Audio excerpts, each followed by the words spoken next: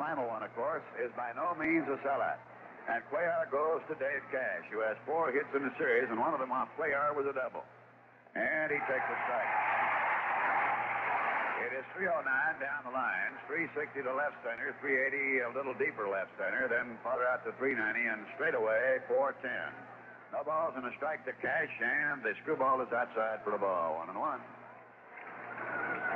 In the game against Cuellar, in which the Pirates defeated them 5-1 over in Pittsburgh with Blass, his mount opponent, a couple of changes were made since that lineup.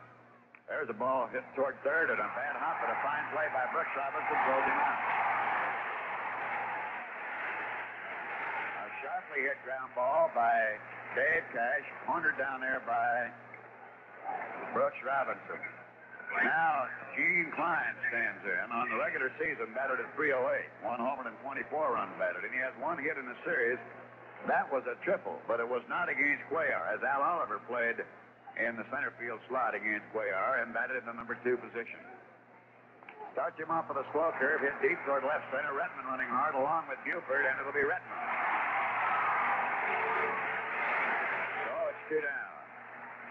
Outside of the switch that Jim Simpson told you about regarding Willie Stargell, manager Danny Murtaugh, even as far back as 1960, had one method of managing the club that sort of befuddled many reporters. For instance, he started against Cuellar in the 3rd game, Oliver, and batted him number 2. And without any change in any manner at all, he just said, my center fielder will be Klein's, and he's batting in the number 2 spot. In other words, he rarely shifts his players by their ability. Once he establishes the lineup, that's it. Here's Clemente in, and it's inside a ball. Bobby batting at 341 for the year. 11 hits in the series. Has a home run and 3 runs batted in. The outfield played him way around to right. Buford giving him an awful lot of the left field line. A 1-0 pitch, and it's into the dirt for the ball, 2-0. If Cuellar should make a little bit of a mistake, Buford's in for a long run, because he is way off that line. 2 balls, no strikes to Roberto. That's low. Scroogie in there. 2-1.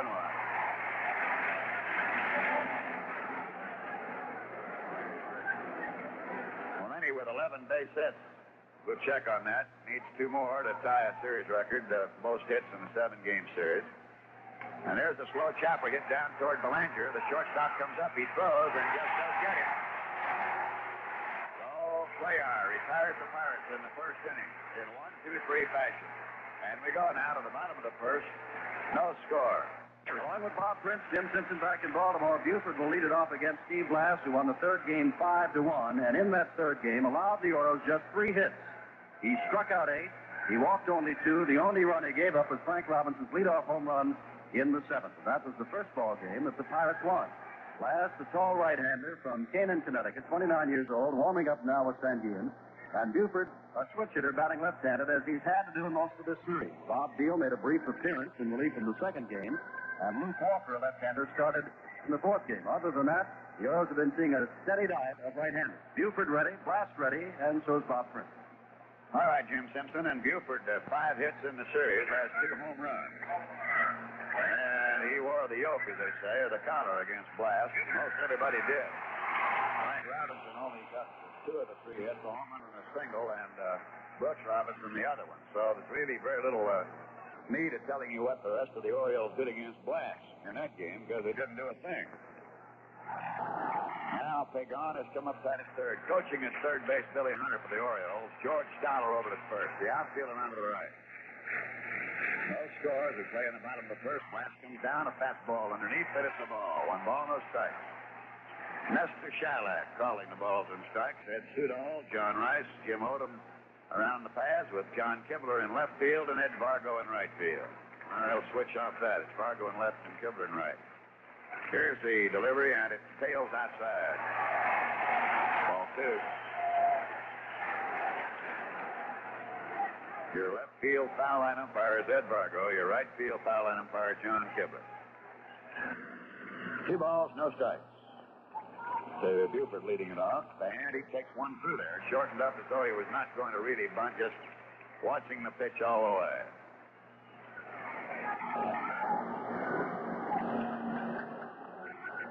Ball 2 and strike 1. to Buford. No score in the bottom of the first. And the 2-1 delivery, a fastball, a swing and a miss, and it's 2-2. And that time, a good riding fastball by Blass. Blass has had plenty of days of rest.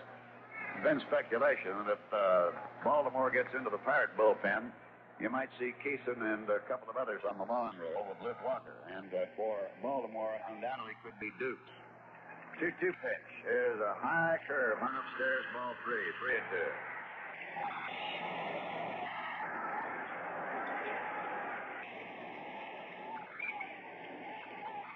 Ball 3, strike 2, wind up by Blast. Back with a curve, misses outside. Oh, Buford is on. That is the first walk in the ball game. Blast only issued 2 walks in the third game against Baltimore, the game he defeated Cuellar by the score of 5-1. So he's already started off with a walk against a man who was a very difficult fellow to pitch to in that leadoff spot. Now here's Dave Johnson batting at .282, 18 homers, and 72 runs batted in on the year. He has 4 hits in the series, no homers, 3 runs batted in. Blast checks him, sends him a fastball outside ball 1. Johnson just fell off the plate in the big hit yesterday for the Orioles and let go of the bat and blooped it into left field. But he'll treasure that one. And he's a computer expert. He figures that he hits better in the 2-hole than he does anywhere else in the Baltimore lineup. Buford a short lead off first, and the delivery now, and there's a foul straight back in the count of 1-1. Well, it's just the type of a base hit that Davy Johnson got yesterday against the Pirates, and many players do throughout the season. It makes it even more difficult to throw the no-hitter. You hit one off the end of the bat or in on the fist, and it bloops, or the bat breaks, and all sorts of things occur. Now, Blass has called time, and John Rice, the second base umpire. They want a new baseball examined there, I guess, so that ball taken care of, and so plate umpire Nestor Schilak's looking at it, returns it to Sanguin. 1 ball and 1 strike. The outfield's playing Davy Johnson straight away. The infield likewise in that capacity, with the only man up in the infield take on at third. A ball and a strike to Dave Johnson. Blast delivers, and it's bunted on a pop-up to Blast. He has it, and no play at first. So Johnson tried to drop the bunt, popped it up, and Blast grabbed it for the unassisted put-out. And here's Boog Powell. Boog with 3 hits in the series, batting at .256. 22 homers, 92 runs batted in on the regular season. No homers and 1 run batted in the series. Let's see how the Pirates deploy the infield. They have been over-shifting with Hernandez, Cash, and Robertson. 1 out and 1 on in the Baltimore first under very cloudy skies and no score. The infield shift is on. Hernandez, Cash, and Robertson all off the first base side, and Powell steps out. The 2 fellows you expect to hit those cannonading shots have not yet done it. Powell and Stargell. And Blast starts him right off with that changeup, and he likes to establish that pitch early, as Jim Simpson told you the other day over in Pittsburgh. And once he establishes it, if it's in there, he'll stay right with it. He went to it very early in the ball game over in Pittsburgh, and it was a successful pitch for him. And he started Powell off right there with it. Now he comes back with a fastball, hit foul out of play down the right field line into the upper deck. So it's no balls, 2 strikes. Oh, Powell swung on that one like he was guessing fastball, and he really pulled it, Jim. Hope whoever's up in that upper deck had a glove. No balls, 2 strikes. Blast reading the sign from Sanguin. Buford at first base on a walk, 1 out, and no score here in the bottom of the first. The 0-2 pitch. There's that changeup, another foul hit down the line. And Powell is now waiting on that pitch, and we'll see whether Blast will change around, maybe brush him back or go outside with him. They're going to have a little conference out on the mound. Sanguin wants to chat things over with Steve.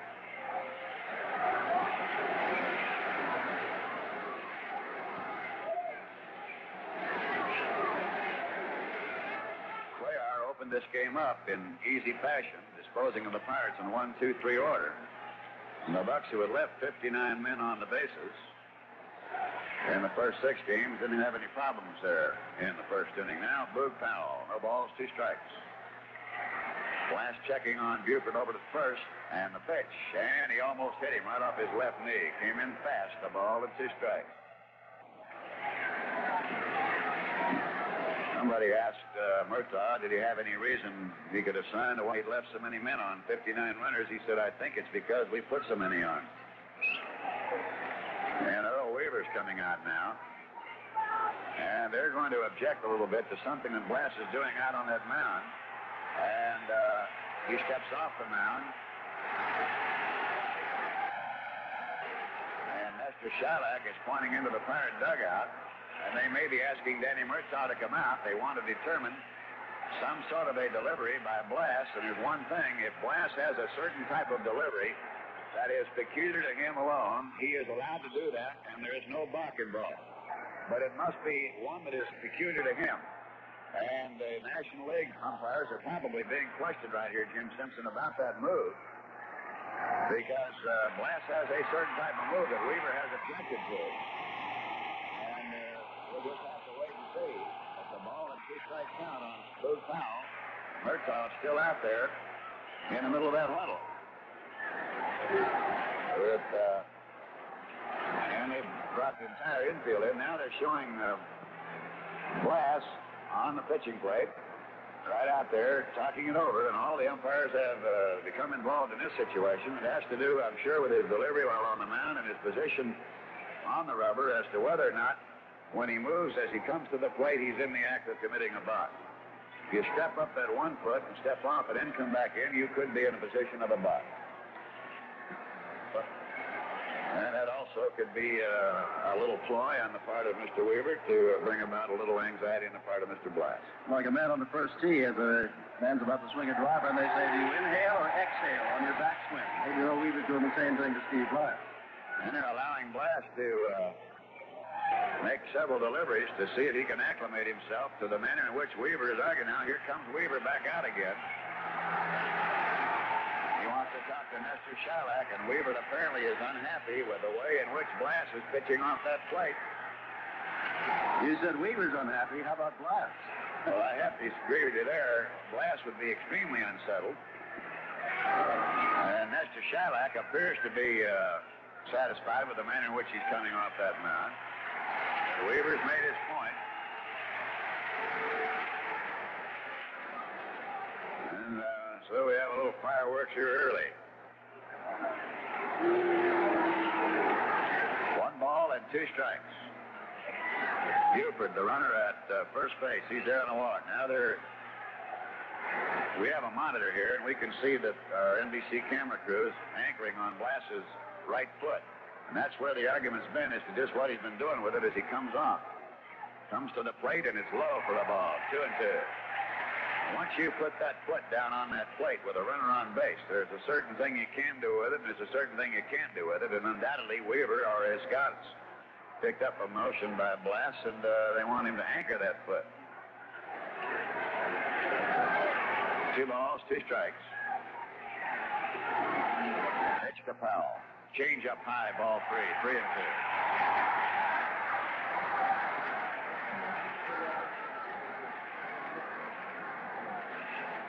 We just received word, and I find it hard to believe that he's pitching off the end of the rubber and they object to it. He can pitch off any part of that rubber he wants to pitch off as long as he has made contact with it. Now, they may have said that he was all the way up past the rubber and over on the first base side. We'll tell you more about that in a minute. 3-2 pitch. Swing and a miss, he struck him out. Some pitchers position their anchor foot on the pitching rubber right in the middle of it. Some work off the third base side of the rubber. Some work off the first base side of the rubber. And undoubtedly now, Jim Simpson, Earl Weaver is saying that he did not have contact with it. He was too far off it, and that he was more toward first base with no contact made whatsoever. So now it's Frank Robinson standing in. 7 hits in the series. A high fly out to right field, slicing. Bobby Clemente running hard. Gauges it perfectly against the wind, and the wind that one, without any question, affected the flight of that ball. That had a chance to be, and out of here up against the wall. So it's no runs, no hits, no errors, and a man left. And at the end of 1 inning of play, there is no score. Baltimore, Jim Simpson with Bob Prince as we go to the top of the second inning. The Pirates went down in order against Cuellar. In the first inning, we had a little discussion with Earl Weaver, the umpire, Steve Blass, Danny Murchaugh about Steve Blass' position on the pitching rubber in the Orioles first. Buford walked, but Blass got the next three in a row. And, Bob, I was watching Frank Robinson who hit that long fly to right field. He was not taking off and running, feeling it probably would be caught, and we caution everybody, Robertson does have the bad right leg, and he was barely trotting to first base. Well, you're very right there, Jim. And the fellow that took off and really ran was Roberto Clemente. And but for the wind blowing very strongly from that sector over toward left, that ball could have challenged the wall. Here's Bob Robertson. And he belts one right down to Brooks Robinson. And there's one out. A line drive to Robinson. Sounded like he might have broken his bat. Robertson has 5 hits in the series. So now 4 in a row for Cuellar as Manny Sanguin has been moved up to the number 5 spot, in with 9 hits, second only to Clemente in the number of hits for the Pirates in the series standing in. Sanguin against Cuellar had 2 hits and 4 at bats, a single and a double, and scored a run.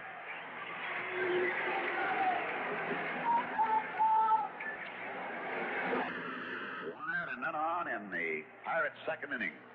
Game 7 of the 1971 World Series. The Baltimore will just be leaving out of here, I guess, about Wednesday. They head for Japan, where they'll play over there for about a month for the fine teams in Japan.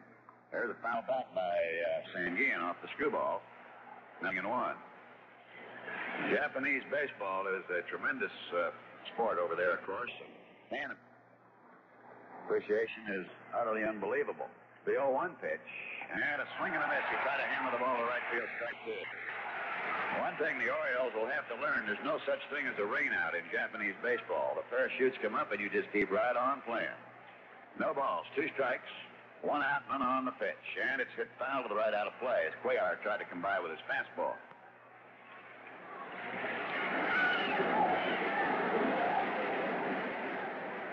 If yesterday's mark of 3 20-game winners in 2 innings was a World Series record, certainly 4 20-game winners in as many games in a row is another record, because Cuellar comes right back with a 20 victory mark. A ball and 2 strikes, screwball missing outside.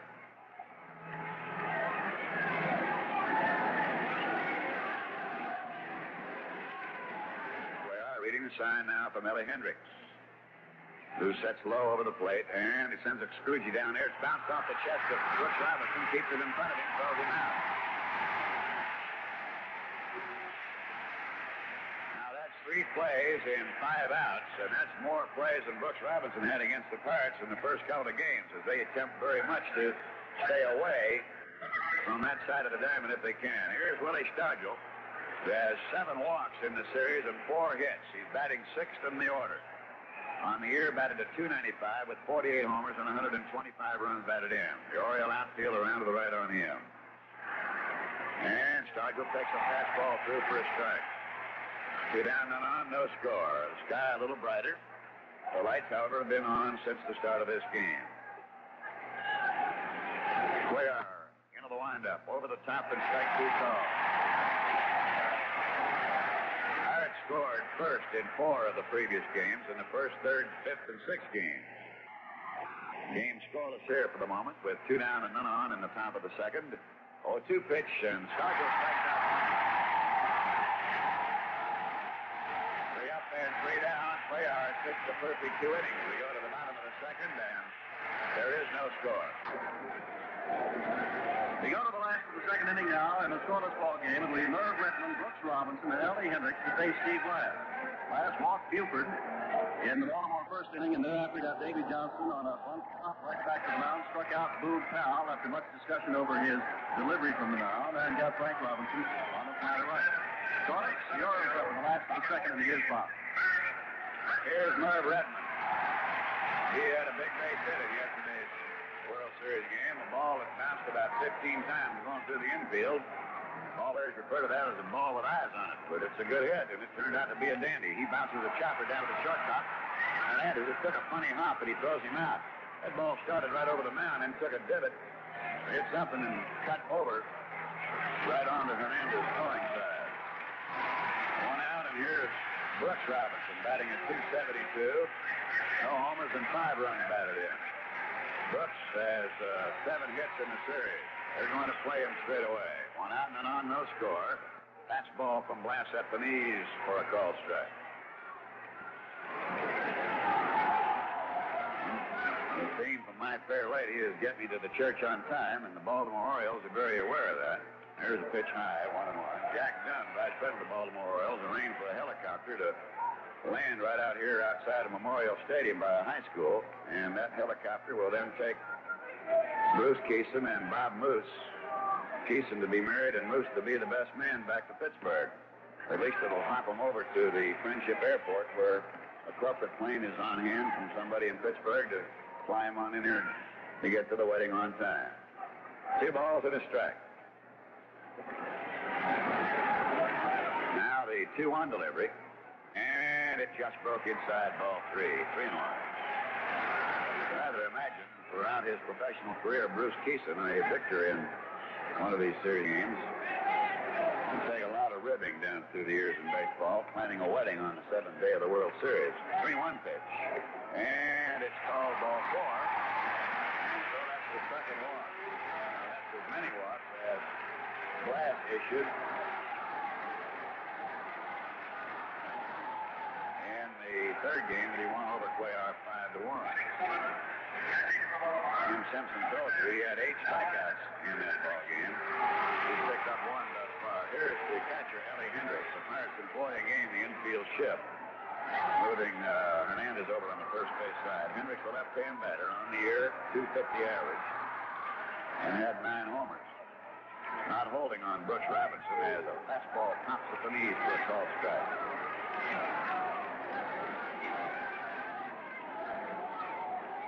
1 out and 1 on in the Baltimore second. The game is scoreless.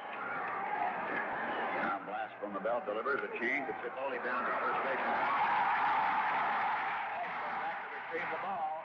And they had a little bit of a foul up there as Robertson went out wide, thinking he could get the ball, throw it up and force Brooks Robinson. And then it hit off his glove, and Dave Cash, who was bird-dogging in behind him, couldn't come up with it. And thus there's going to be an error charge here. As the ball went right between the legs of Bobby Robertson, skipped off that one leg and went out into shallow right behind first, and Dave Cash had to get it. So the Pirates have committed an error. And the error is charged to first baseman Bob Robertson. And with Bruce Robinson on at second, Hendricks on at first, there's Mark Belanger, the leadoff at 266. Here's no runs batted in this series. 266 for the season. And as the Cash steps on second, he'll go to first base and take it wide, but he gets a double base on. Not too much by George Stoller. Belanger and Sudol about it. The double play is 4 unassisted on the first base. The inning showed no runs, no hits, 1 error, 1 left. At the end of 2, no score.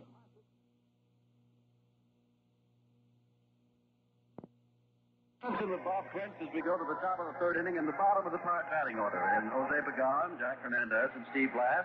Neither team has a hit yet. The Pirates committed an error, but as it turned out, it wasn't costly. Of course, the game is scoreless. And here's Bob. Jose Pagan, standing in on the year, batted at 241. Has 3 hits in the series, and 2 of them against Cuellar, with a double and a single and a run batted in. He takes a fastball and sunk a little outside, ball 1. Cuellar has pitched perfect ball through the front 2. Now the left-hander has his sign, starts his motion, sends a screwball, is let up on it, taken for a strike, 1-1. Pagan, a veteran of World Series play, former state star, of course, with the Giants.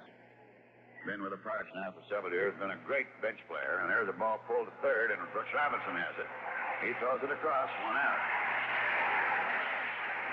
Now for Robinson, he's had 1, 2, 3 assists and 1 putout. Or 4 chances. Here's Hernandez at 206, the Pirate shortstop. 4 hits in the series. Hernandez did not do anything against Cuellar in the 3rd game of the series. He did come up as a pinch batter in the 7th and grounded out. He bunts and he's hit by his own batted ball, and if it's in fair territory, let's see what they'll rule. They did not. They ruled the ball while he was in. Mr. Shallock, wasting no time whatsoever, just came right out and said that ball bounced in the batter's box, came up and hit him, and thus it's a foul ball. Now, balls and a strike. Baseball being tossed in. Nestor looks at it, returns it to play.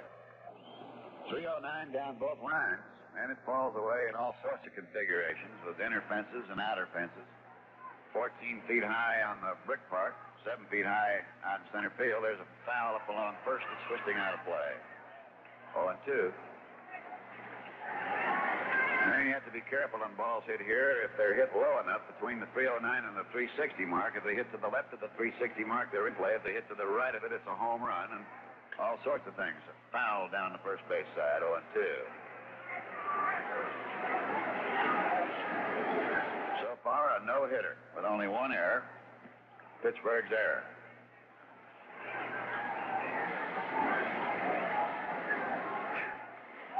No balls, 2 strikes. Jackie Hernandez, 1 out, none on. Cuellar delivers, and here's a ball hit deep toward right. Frank Robinson will be there. So it's 2 down, and Steve Blass will stand in. Blass on the year batted at 120.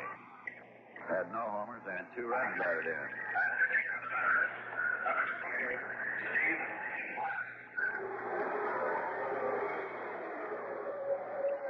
Two down in the third. A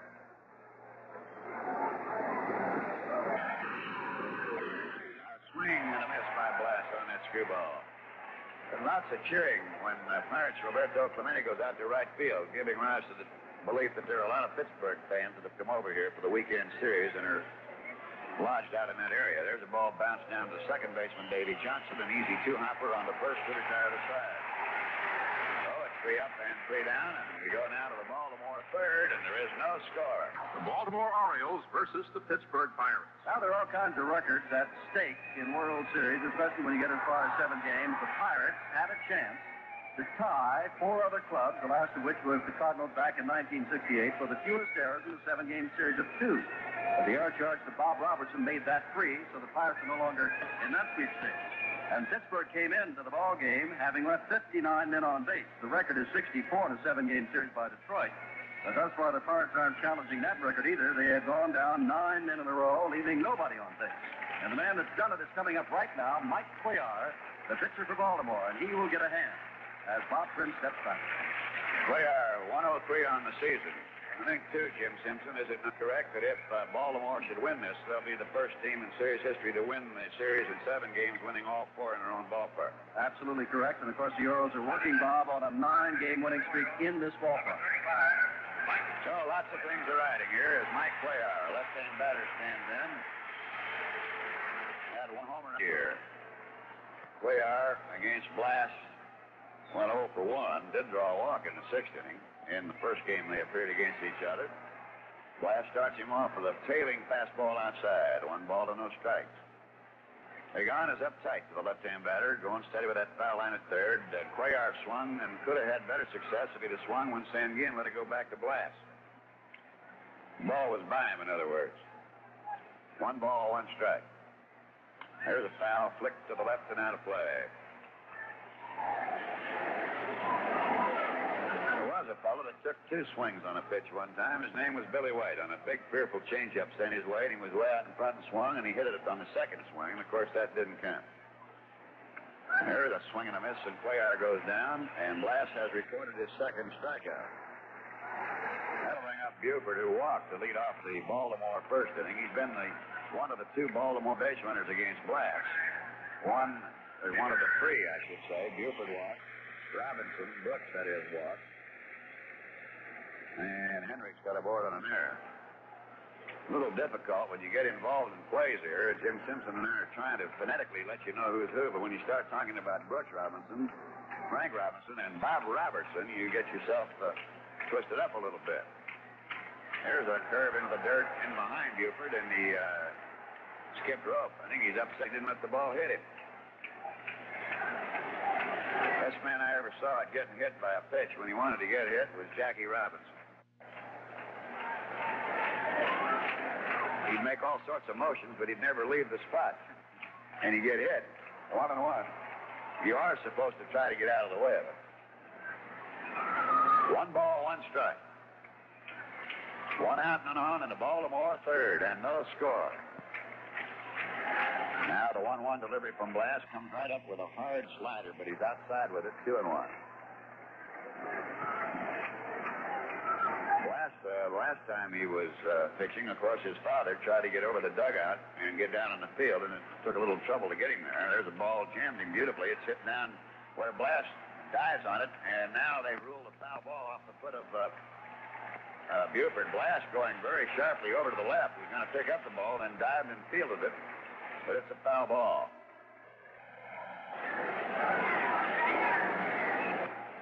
Should Blass be victorious here today, Jim Simpson, I don't know if the Baltimore fine security people here would recognize his father. He had enough trouble in his own home park getting down on the field. That was funny. Tony Kubek was trying to interview him for both radio and television, and as the gentleman tried to get across the dugout, the police, not knowing who it was, tried to keep him away, and Steve broke away from Tony and said, "Let me get him, that's my father." They embraced, and then the interview. 2 balls, 2 strikes to Don Buford. Blass is just outside, 3-2. He nibbled on the corner that time, didn't quite pick it up.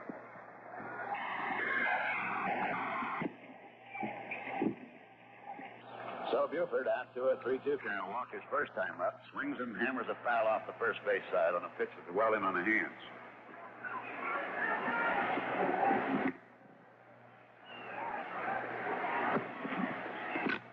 See now where the President of the United States quit being a crystal ball gazer for this series. He predicted a couple of the outcomes successfully, decided he'd let well enough alone. 3 balls, 2 strikes. And there's a ball belted into right center, into the gap, going over to get to it quickly, Clemente. And Buford has the first hit of the ball game for either side. A line single to right center field. It comes with 1 away in the Baltimore third. And there was no doubt about that one. Now, there's one thing about that hit here, that's a single. If that same hit occurs over at Three River Stadium, that's extra bases. Because of their synthetic turf. Now, here's Dave Johnson. He tried to bunt back in the first inning and popped up to Blass. They're running. They got him picked off. Robertson throws the ball down to Cash. They tag Buford, and he's out. And Cash might have been spiked accidentally there. They had him picked off. They went right to first base with the ball, then fired it on up to Cash, who really put the ball on Buford, and Buford got a spike in there accidentally on Cash, and he's examining right now his right shin bone, and Pittsburgh's trainer Tony Barterome is coming out. That pickoff play will go Blass, the pitcher, to Robertson, the first baseman, to Cash, the second baseman, or 1 to 3 to 4. Cash is going to be all right, and it was in and around the right shin area. Blass is now loosening a little bit while he has the opportunity. And Dave Johnson is yet to see a pitch in this, the third inning. Will be up now with 2 men out, nobody on. And we showed to tell you about Bob Moose has a good move. Blass is just a shade behind Moose and moves, and that proved it right there on Buford, who can run. Yeah, a ball hit sharply to third. Pagan makes a brilliant play on a short hop and throws him out. A magnificent play down there by Jose Pagan on behalf of the Pirates. So, no runs, a hit, no errors, nobody left, and at the end of 3, there is no score. Along with Bob Prince, Jim Simpson back in Baltimore. What fireworks there have been thus far by the Orioles. They have walked a couple of men, reached on an error, and have the game's only base hit. But like the Pirates, they have no runs. The Pirates haven't enjoyed having a base runner yet. They've gone down 9 men in a row with only one hitting the ball hard. That was Bob Robertson, led off the second with a line drive right to Brooks Robinson. They go to the top of the fourth. Scoreless ball game in the top of the Pirate batting order. Here's Bob. All right, Jim, and Dave Cash, you grounded out to third in the first inning. We'll lead it off here as they turn their lineup around for the first time, and this is the final game of the 1971 series. Cuellar's fastball, a swing and a foul ball, and it's 0-1. Frank Osiak coaching at third for the Pirates, and over to first base, Don Leppert. Danny Murtaugh was asked the inevitable question, and I'm sure the same of Earl Weaver. The 0-1 delivery, and there's a ball hit out toward Johnson. He goes to the left and spears it with a one-handed grab. Second baseman Dave Johnson takes the second base dive of Dave Cash and holds on to it for an out. Here's Kleins. You were asked, I I don't know. I can't say what Earl Weaver would have said, but I'm sure they asked the same question. But they happened to be within ear range of Murtaugh's answer about what difference it would make about winning this game in the financial side of it, whether it would affect the play. And there's a bunt by Kleins, and Cuellar is off the mound, fast throws, and a great play by Boot Powell. That was a real fit for a base hit. Fine fielding by Cuellar, a low throw, and Powell on a ball thrown right into the runner came up magnificently. You know, they talk about this Baltimore infield, Bob, being with Brooks Robinson at third, Bart Belanger at short, and Davy Johnson at second. Do not count out Boog Powell. I'm sure you don't. But one of his best plays is digging the ball out of the dirt, and that was a prime example right there. Saved the base hit. Climbs is quick. That was a magnificent play. Just super. I wanted to say what Danny Murtaugh's answer to the reporters was about the difference in the prime money rate on the winner and loser share. He said, play the seventh game. Pride is the thing you're thinking about. Your pride in the game and being the world champion. Here's Bobby Clemente. Bounced to short his first time up. Hits a screwball a mile in the left center field. It is going. It is gone. A home run for Clemente over the left center wall, 380 feet away. And those who said he couldn't pull a ball just found out on a high screwball what he can do with it. And the Pirates lead 1-0. That's 12 base hits for Clemente, his second home run. And is against Cuellar.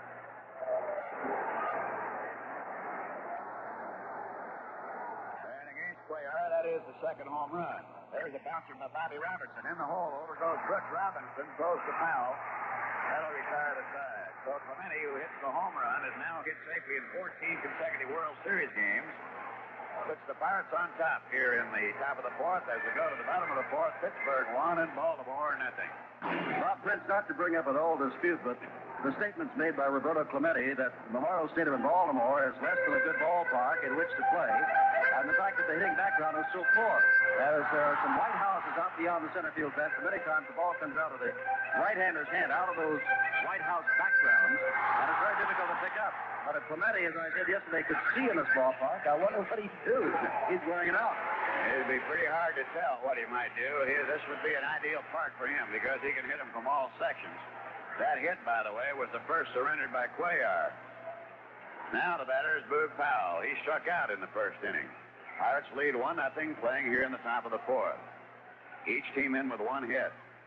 And a tailing fastball. Blast took a little off his fastball that time. Just let it slide outside. Ball 1, no strikes to Boog. The infield shift again on Hernandez, Cash, and Robertson. All on the first base side. Blast delivers. A curveball pops him up foul, and running hard for it, Sanguin and Pagan, and they can't get to it. It fell just in front of the Oriole dugout. Pittsburgh scores now first in the 5 games of the 7. The first, the third, the fifth, the sixth, and now here the 7th. Luke Powell in with 113 career home. And with the way Pagan was playing way over on Powell, he had to run about 100 feet to get to it. 1 ball, 1 strike pitch. And there's a ball hammered down to first. Cash is over and throws out Luke Powell. That infield shift is picking him up. Now here's Frank Robinson in with 7 hits in the series. He and Brooks Robinson have the most hits for the Baltimore Orioles. Pittsburgh leading 1-0 on a booming home run hit by Bobby Clemente to left center field. Frank Robinson flied deep to right in the first inning. Playing with a heavily bandaged leg, pops this one foul up behind home plate. Sanguin drifts back, but it'll not get out on the playing field.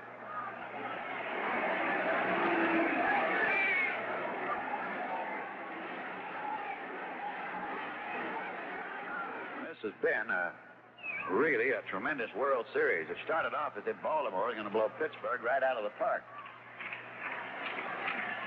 The 0-1 delivery has hit high and foul to the right out of play. And then, of course, Pittsburgh went back to Three River Stadium, and they turned things around, and Glass was one of the fellows that did it.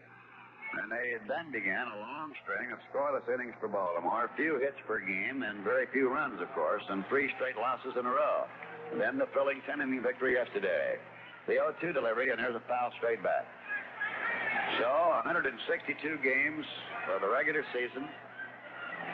3 games for Baltimore in the championship series, and 6 here, and it's all on the line for them in one contest. And for the Pirates, one more game than that, as they had to go 4 games before they could defeat the Giants for the National League Championship.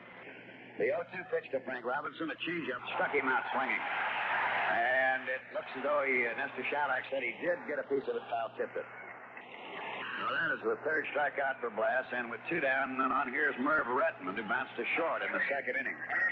Pirates lead 1-0 here in the bottom half of the 4th, 2 away and none on.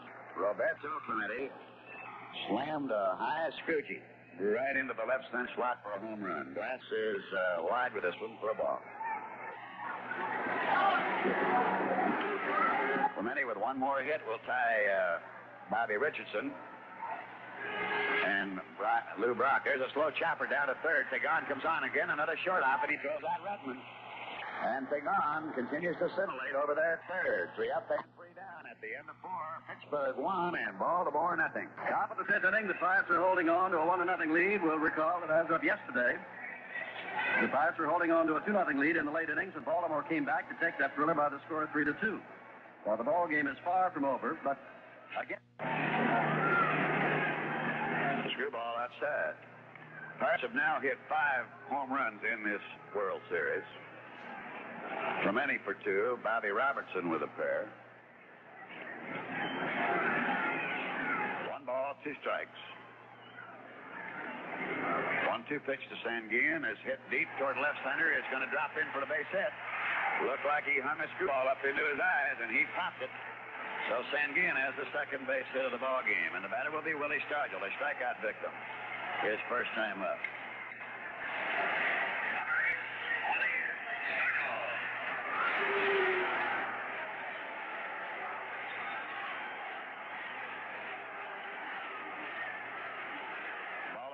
Have 5 home runs in the World Series, so they're even in that department. Stargell takes a fastball down low, ball 1. Despite Cuellar's delivery from the left side and Stargell being a left-hand batter, the Oriole outfield is still swung to the right.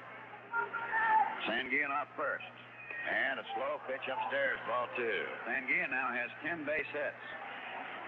He and Clemente are running at each other. Clemente in with 12. 2 balls and no strikes.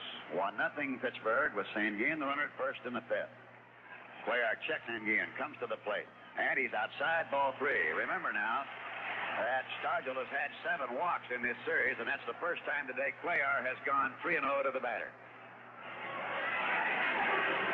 On deck is Jose Pagan. Again, Cuellar ready. Comes to the plate, and he's on the corner for a strike, and it's 3-1.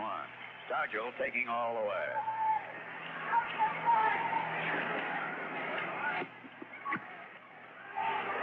Pittsburgh leading 1-0, has a runner at first in Sanguin here in the 5th.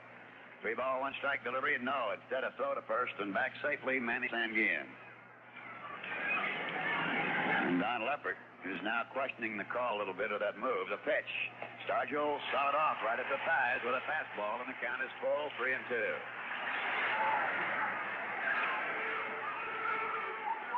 3 balls, 2 strikes. Sanguin edging off first base, and the 3-2 pitch. Swing and a miss, he struck him out. And Stargell becomes the 2nd strikeout victim of Mike Cuellar, having been the first victim back in the 2nd inning. Now here's Jose Pagan. Down to the 3rd, back in the 3rd inning. Pagan against Cuellar in the 3rd game that they beat him 5-1, had a double and a single in 4 at-bats. They would have had a lot of contact with each other, both here in the United States and in winter ball. And Cuellar starts him off outside, a ball and no strikes. Sanguin held by Boog Powell.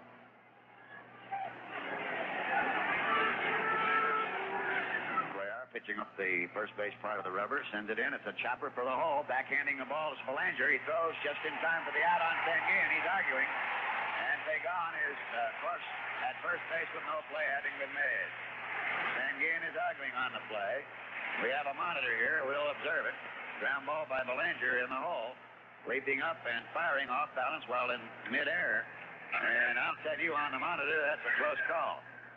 But it's out. We're observing the same one.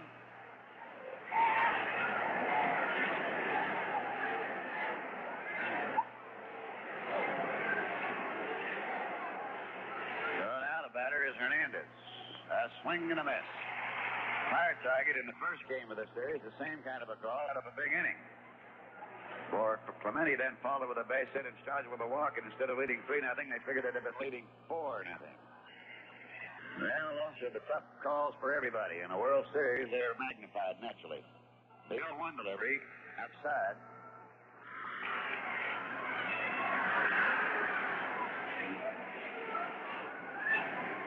So Mark Sanguian out, Belanger to Johnson. Belanger had to go way in the hole, leap high in the air, and throw off balance to try to get a very speedy runner, and he did. Hernandez, 1-1. No, a quick throw instead to first where Pagan is back.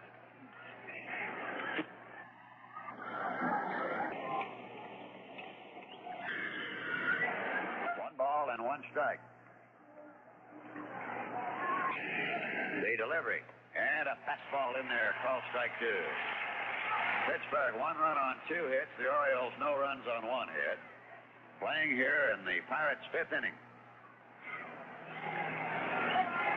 3:09 down both lines. 4:10 straight away.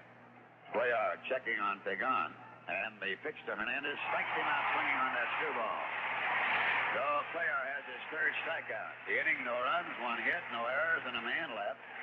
And we now move to the bottom half of the 5th inning. Pittsburgh 1, Baltimore nothing. Well, Jim Simpson, to bring out another cliche, we got another nail-biter going here. Here's Jim Simpson for the action from here on in. All right, Steve Blast's first pitch, a strike on the outside corner, and Brooks has just fouled off the second pitch, Bob, to the right. It's 0-2 to Robinson, and it's 1-0 ball game. They're in the last of the 5th. The Pirates lead it. They win it. They're the world champions.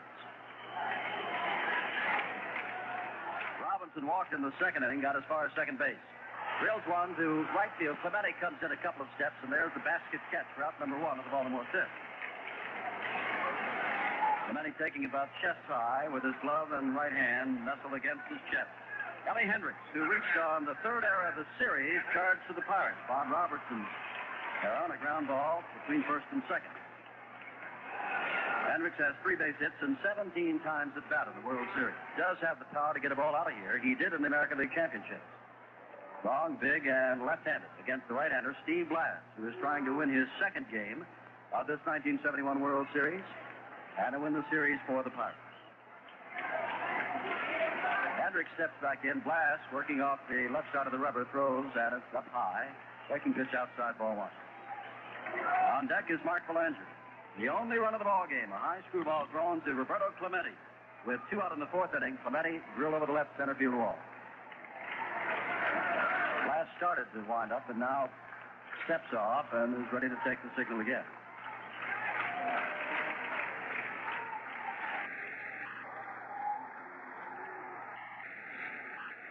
Blast ready, throws strike on the outside corner. Looks like a slider. 1 ball, 1 strike.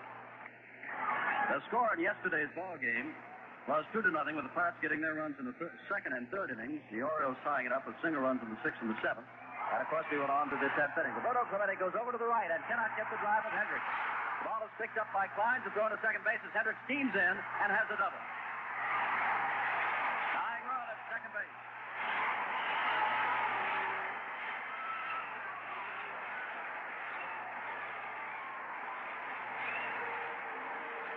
Hit up the alley in right center field. Clemente and Klein, both of whom have fine speed. Klein's with exceptional speed, did not get to it.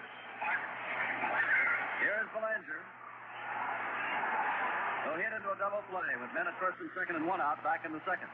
Up with another opportunity to drive in a Baltimore run. Belanger has 4 hits and 19 times at bat. Right-handed hitter, well off the plate, close stance, looking out to Steve Blast. Blast pitching from the stretch, throws a breaking pitch, hits a straightaway center field. Klein goes back. Hendricks makes as if to tag up. Klein has it. Hendricks bluffs going to third base, and Klein fires to the cutoff man, Hernandez. Hendricks goes back to second. 2 down.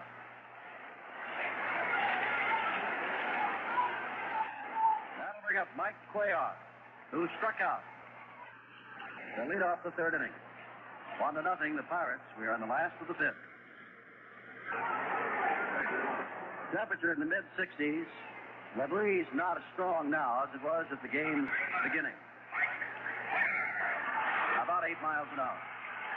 Well, there's no chance for rain. Blast looks down to Robinson at first base and backs him up a few steps. Cuellar does have home run power. He'll take the big swing outside with the first pitch. Ball one to Mike Cuellar. 1 run on 2 hits. Pirates have committed that error. Baltimore has no runs and has just picked up its second hit. Last looks back at Hendricks and throws outside again. It's 2-0 to the pitcher, Mike Cuellar.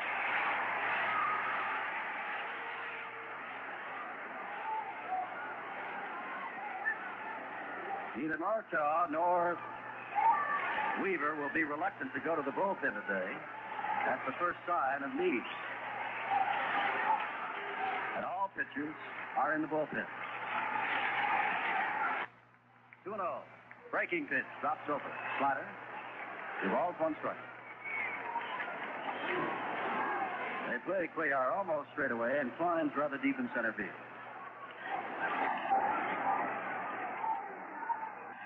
Last throws again. Swing and a miss. It's 2 balls, 2 strikes. Hendricks with a double down at second base, not taking a big lead.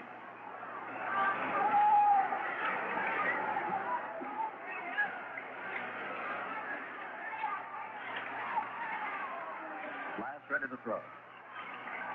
2-2 pitch. It's popped up foul and looks like it'll get out of play, but Pagan comes over near the Oriole dugout and then watches it drop deep in the seats downstairs.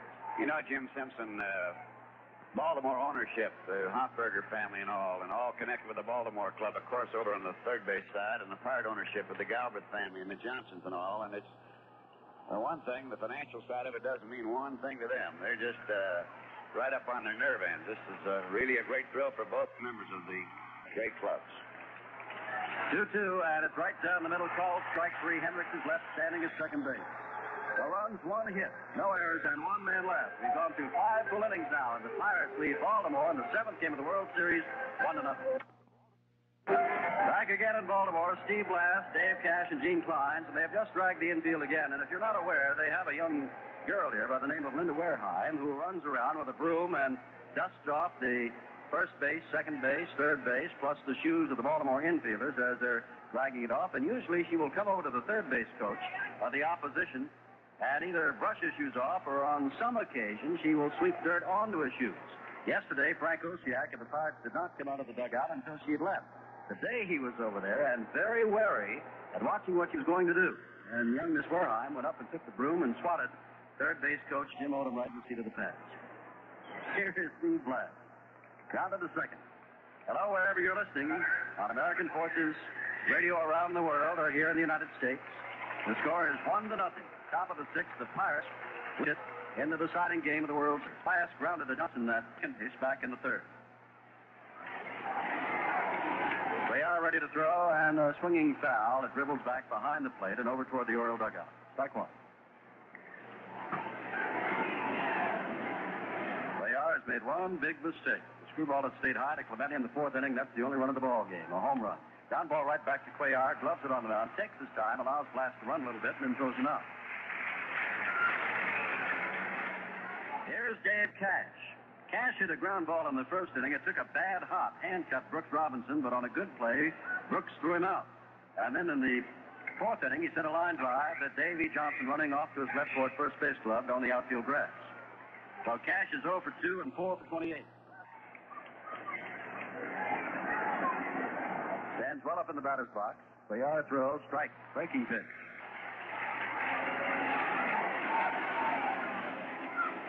Cash, in all the time, and he has been at bat in this World Series, has not struck out. 1 strike pitch fouled off to the right, and he has 2 strikes on it. Cash makes good bat contact. He has now been up 28 times and hasn't struck out once. On deck is the speedy Gene Kleins. Playing Cash straight away, infield, straight up. Foul tip on the swing. Hendricks cannot hold on to it, and Ellie may have taken a pop on the hand. At least in one of his thigh muscles. Is walking around. It is still 2 strikes. Hendricks walks out in front of the plate. Jim, in that regard that you just mentioned, Cash, a very tough man to strike out. It's proven down through this season, too. Murtaugh would use him a lot on hitting and running and hitting. He's, with that bat control, he's not afraid to send that man. They are ready and throws, and there's a foul tip, and this one looks as though it goes off Dave Cash's left foot. Hendricks has taken the foul tip, and now Cash takes one. Still 2 strikes to Cash with 1 out in the Pittsburgh 6th. Well, Jim, as you said and I said early in the show, they have all winter to rest up. Overhand pitch, it stays outside. 1 ball, 2 strikes. The Orioles, as Bob pointed out, will not rest up. On Wednesday, they'll climb aboard a plane and fly to Japan for about a month of exhibitions. 1 ball, 2 strikes inside. It's 2-2. And in recent years, the team that has gone to play the World Series in Japan has not been the champion. Most of the time, the runners-up. Orioles will try to pick that scheme today. Swing and a miss, and we talked about his strikeouts, and Dad Cash goes down on a screwball. Fourth strikeout for Cuellar. Here's Gene Klein.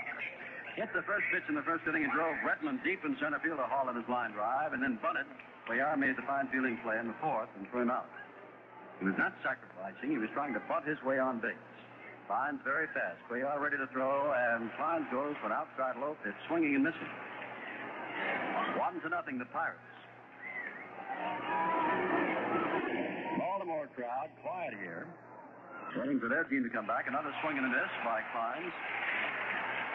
And as yesterday, when we had a little bit more than 44,000 here, which is about 8,000 below capacity, today we are also playing to a below capacity crowd at Memorial Stadium. 2 strikes to Klein, who fouls it, and it goes off his bat. And he'll have to come back. The ball bounced out in the fair territory, but Mr. Shylock, as he's done on several occasions today, very quick to call it foul and in a hurry. On deck is Roberto Clemente with 2 outs. Clemente has 12 World Series hits. The record held by 2 men, Bobby Richardson and Lou Brock. Clemente will have at least a couple more shots in this game. Fastball is low and away. 1 ball, 2 strikes. I think we pointed this out the last time Cuellar pitched up in Pittsburgh. He is known for a screwball, but his out pitch is his fastball. 1 ball, 2 strikes. Comes back with a screwball. It stays outside. 2 balls, 2 strikes. 0-2 to Klein's now 2-2.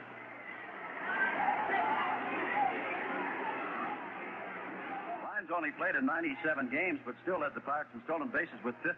Swings and misses, and Cuellar strikes out 2 of the 3 men he faces. And that's his 5th strikeout. No runs, hits, or errors. We go to the last of the 6th. With the score, the Pirates 1, and the Orioles nothing. We are moving now into the Baltimore 6th inning, and their terrific leadoff batter, Don Buford, will be standing in. He has walked and singled thus far. Pirates leading the Orioles 1-0, and as Jim Simpson, I think, pointed out earlier, in fact, I'm sure he did, Buford enjoys the reputation of being about the best leadoff hitter in all of the American League. And certainly in Baltimore history, Bob, and Buford, as you said, has walked and singled and been picked off in this ball game, and Buford led the American League in runs scored this year with 98, and of course that is the mark of a fine leadoff man. And Buford in this World Series has 2 home runs off a right-hander by the name of Bob Moose. Buford wore Moose out. 1-0 the score. Steve Blass ready to throw to Buford switch hitter, who watches a strike at the knee. Blass, as we told you when we came on the air, in a pregame interview, said that he was thrilled to have this chance to win the 7th game of the World Series. He said so many pitchers have the talent to do it, but not many get the chance, and he's glad to have it. Breaking pitch, Buford grounds it foul past George Stoller, the coach at first base. He also said, however, that you wouldn't have heard this on the team bus going back to one of our reporters, or the Pittsburgh reporters, that he would like to throw his next pitch in spring training in Bradenton to Roberto Clemente. He felt there would not be quite as much pressure.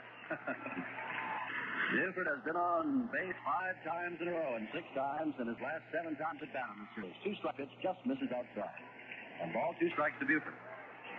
Pirates leaded by a run, the only run of the ball game, Roberto Clemente's home run. Back in the 4th inning. Clemente's 2nd home run of the series. Breaking pitch blocked inside in the dirt. It's 2 balls, 2 strikes to Buford. The Pirates have used every single one of their men, all 25 on the roster. The Orioles have used 21 of their 25, with Chico Simone, Jerry DeVannen, Kurt Moulton, and Clay Dalrymple not used yet. 2 balls, 2 strikes. Fans would like a run. Blast throws, fouled back. It's still 2-2 to Buford. Jay Mazzone, the youngster now ready for college, who lost both hands in a flash fire when he was about 2 years old, has been the bat boy of the Orioles for many years, is retiring after this year, wants to go on to State Teachers College and wind up teaching mathematics. Great advertisement for what a handicapped person could do to that boy in Baltimore, Mazzone. A curve, change, just does miss outside the Buford, and it has the Baltimore fans gasping. 3 balls, 2 strikes, as Buford took it all away.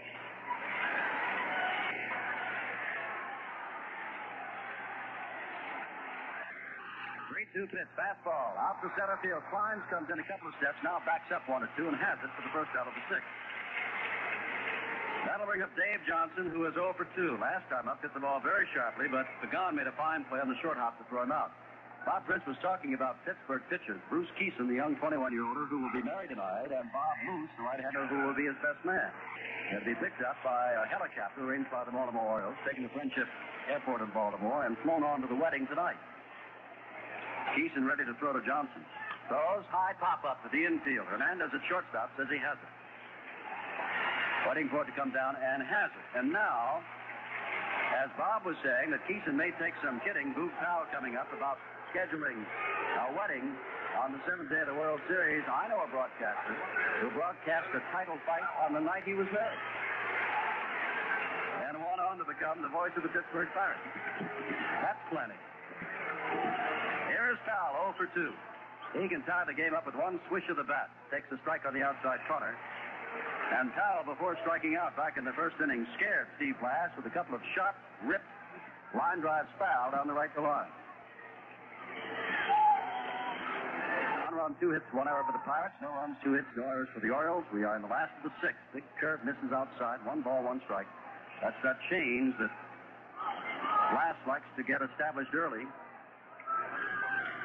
Blass and Cuellar have both done super jobs here through the first 6 innings of this deciding World Series game. Blass ready. Swing and a miss. Strike 2 to Powell. 1 ball, 2 strikes. The pitchers have made few mistakes along the way. Cuellar made the big one, the high screwball to Clemente for the home run. The pitching has been so good that neither the Pirates nor the Orioles have had any activity at all out on the bullpen. Staring into the big left-handed Boog Powell out of Miami, Florida, and throws another curve and strikes him out swinging. No runs, hits, or errors. We've gone through 6 full innings, and the Pirates lead the Orioles 1-0. Well, with Jim Simpson, Bob Prince here at Memorial Stadium in Baltimore, where the Pirates have the lead, 1-0. They've had 2 hits, but one of them left the park when Bobby Clemente smashed a home run in the 4th inning over the left center wall. His 12th hit of the series. He needs 1 more to tie a mark of 13 by Bobby Richardson and Lou Brock. And he's coming to the plate right now. It's been a tremendous duel of pitching. And certainly Roberto Clemente, despite what's been written about him around here, that he doesn't particularly like this field and everything, is responding like the true champion that he is. And this has been a great duel thus far, and still has a long way to go, Jim. Bob, you might say that the Baltimore fans are responding like champions also. They gave Mr. Clemente quite an ovation as he stepped up. They can recognize great talent when they see it. Clemente hits a high screwball on the first pitch for a home run in the 4th inning, and swings on the first pitch here and drills it straight away to center field. Retman has only to move a couple of steps and takes the line drive. And that allows the Orioles to breathe a little bit easier for at least another 8 batters. Clemente doesn't come up again. Bob Robertson has lined to Brooks Robinson, hitting the first pitch, sharply hit ball off Cuellar, and then grounded to Brooks, again hitting the first pitch in the 4th inning. So Robinson has been retired twice by Cuellar on 2 pitches. 1-0, the Pirates, 7th inning. Time running out for the Orioles. Pirates holding on to a very tenuous 1-run lead. Strike, as this time Robertson takes the pitch, not swinging on the first one as he's done. Robertson, the big right-hander with that big uppercut swing that can get the ball out of here in a hurry. Swing and a miss. It's strike 2. Robertson is 4 for 20, but has batted in a bundle of runs with his 2 home runs, 5 RBIs. Swing and a miss, and on 3 pitches, Cuellar strikes him out swinging. Cuellar has now struck out 6 men, and 3 of the last 4 that he has faced. Here's Manny Sanguillen. Robinson played one off his chest at third base to throw him out in the 2nd inning. And then Sanguillen singled in the 5th and was nabbed on a force play, and a very close force play at second base on a fine throw by Mark Deland. They are kneeling or rather bending forward, ready before Sanguine even steps in. Hand with the ball in his glove, just waiting. Sanguine is now ready, and Cuellar is ready to throw. There's a ball hit to right field. In comes Frank Robinson. Now he drifts back and off to his left. And Cuellar has a very easy inning. The run hits Herrera's run left. We go to the last of the seventh. The Pirates lead the Orioles 1-0. With Jim Simpson, Bob Prince here from Memorial Stadium in Baltimore, Maryland, where the Orioles will be coming to bat. Here in the seventh inning, Frank Robinson, Merv Rettenmund, and Brooks Robinson. Steve Blass, no runs on 2 hits through 6 innings. Mike Cuellar, 1 run on 2 hits through 7 innings. So we have a real great one going here. And to bring you right along in the action here is Jim Simpson. All right, Bob, and here's Frank Robinson, 0 for 2 today, playing with that right leg heavily bandaged. But as Robinson 2 days ago said, we've got to show the kind of team we are. We've got to pick ourselves up. With his base running yesterday, he scored the winning run. Last ready to throw, and he check swings on a breaking pitch, pops it up to Cash at second base, who takes it, and there's 1 out. Frank quickly eliminates himself by checking a swing and popping up to Cash at second base. 1-0 the score, and we are in the last of the seventh. Here is Rettenmund. Hernandez threw him out in the second. Pagan made a fine play on him in the fourth to throw him out. Rettenmund has the World Series home run. 4 RBIs. They play him very deep and straight away. Hernandez over near second base. Curveball outside, and it's ball 1. Orioles need a run to tie. Blass, who beat them 5-1 in the third game, is looking just superlative this afternoon. He has struck out 5. He has walked 2. He has allowed 2 base hits, a single and a double. Blass ready to throw. Breaking pitch, popped up, foul, and off to the right and out of play.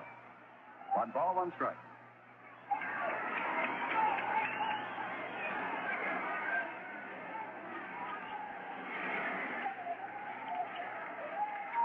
Orioles were shut out Thursday afternoon, managed 3 runs yesterday to win, and have none through 6 1/3 innings today. 1 ball, 1 strike. Pitches up high. 2-1 to Rettenmund with Brooks Robinson on deck. We have some activity in the Baltimore bullpen now. If they get something going, Cuellar undoubtedly will be batted for. There's a long way to go. Robinson is out. Rettenmund, the number 5 hitter, is up. 2 balls, 1 strike. Back and throws a strike at the knees.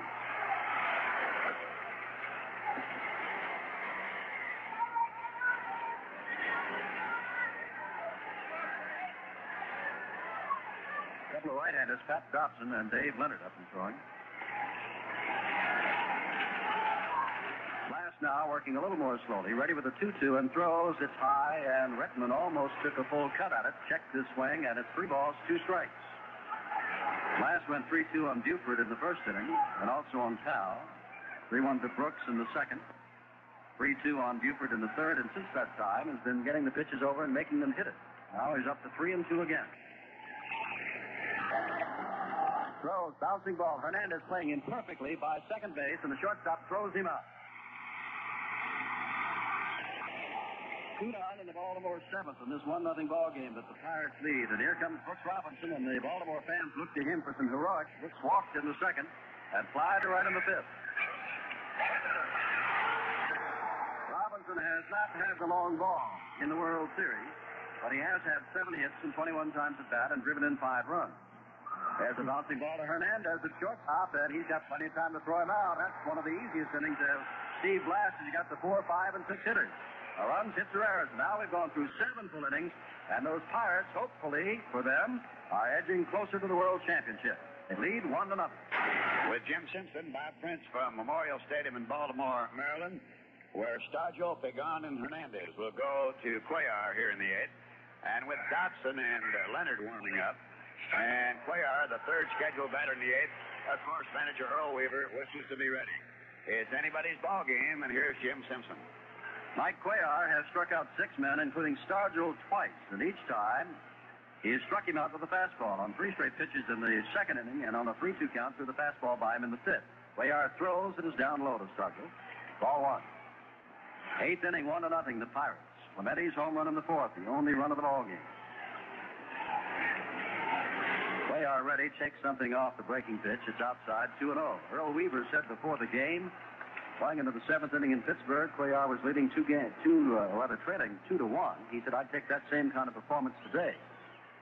Cuellar back, it's fouled off to the right. Well, Mike has not allowed 2 runs, only 1 run through 7 innings now, but the Orioles have not been allowed a run by Steve Blass. 2-1. Cuellar throws ground ball toward the hole, under the glove of Belanger and on out into left center field, and Stargell rounds first. Base hit. You know, Jim Simpson, Steve Blass was quoted as having said, he went over the scouting reports very carefully, of course, on the Baltimore club. But he noticed one thing while awaiting his opportunity to pitch that was not in the scouting report that he felt would stand him in good stead when he pitched. He went to manager Murtaugh, and Danny said, well, if that's the way you feel, stay with it. Pagan, the batter, 0 for 2. It's ball 1. Did he say what it was? No, that he wouldn't do, and I presume it's because he felt that this game 7th might be necessary, and it turned out to be exactly that. 1-0 to Pagan, who is 0 for 2 today. Stargell on at first base, none out in the Pirate 8th, and there's a swing and a miss at a high fastball from Cuellar, and it's 1 ball, 1 strike. Pirates have 1 run on 3 hits and an error that didn't cost them a thing. Baltimore, no runs, 2 hits, and no errors. Belanger was pulled around towards second base for the left-hander Stargell. Willie grounded it to Belanger's right. He went over and tried to backhand it. The ball scooted right under his glove for a base. Drive center field. Bretman on his horse, going back. It is back near the warning track. Bounces up against the wall. Stargell is on his way around third base. Bretman throws to the cutoff man, Belanger. Belanger throws on toward home. Hendricks waits. It's cut off by Powell. 2-0, Pirates. In the second with a double goes Pagan. And, Jim, as you described that, watching the flight of the ball, and Earl Weaver is now coming out. Stargell actually stopped at second base. Your eyes, of course, would be glued out there to see whether or not Redmond was going to catch it. Stargell stopped at second, and from our position, you and I both know that ball's not catchable. But down in the field, that is not the case. And he had to hustle, as you described, to get in there, even though they cut the throw off right in front of home plate. 2 runs on 4 hits and 1 error now, and we are in the top of the 8th inning of the 7th ball game of the World Series, and you've heard all those cliches that have been said over the years. We read a couple of them to you at the outset of the broadcast. There's no tomorrow. Have all winter to rest everybody in the bullpen, but at the moment, Earl Weaver's going to stick with Mike Cuellar. Right-handers warming up. Hernandez due up, and Cuellar with the 8 and 9 batters in the lineup due up is going to stay in there. Number 2, checking. Pagan, you'll recall, doubles in the 3rd game of this World Series off Mike Cuellar and drove in a run, and he's driven another run today. 2-0. Stargell led it off with a single under the glove. Pagan's long drive, double off the left center field wall, scored him. Hernandez trying to move him along with a bunt. Bunt's foul off to the right of the plate. Rickard and Watt are now the 2 pitchers warming. Dobson and Leonard have taken a seat in the Baltimore bullpen. Earl Weaver called the Orioles the best team in the history of Major League Baseball. Danny Murtaugh said his team was underestimated. Another attempted bunt, fouled back by Hernandez. At the moment, it is the Pirate fans who have the chance to feel good, not comfortable, long way from the end yet.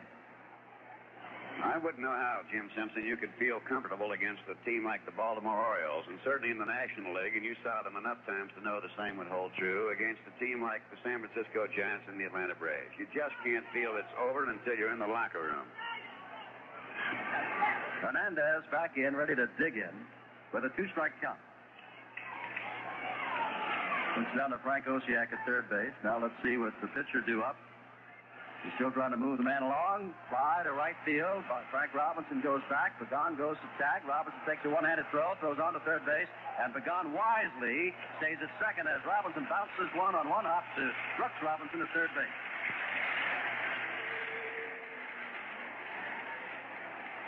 And that'll bring up Steve Blass, who has done quite a job. He has shut out the Orioles through 7 innings on 2 base hits, has struck out 5 and walked 2.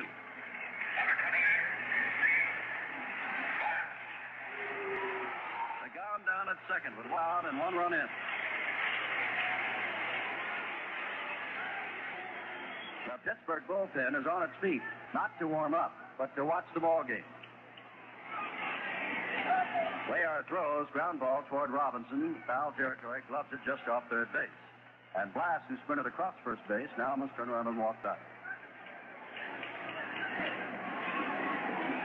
won this World Series 3 times before, 1909, 1925, and 1960. They lost the first one ever played in 1903, and again in 1927.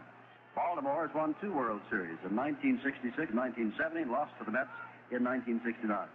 Baltimore has managed 5 hits off Steve Blass in 16 innings, and they've managed 1 run.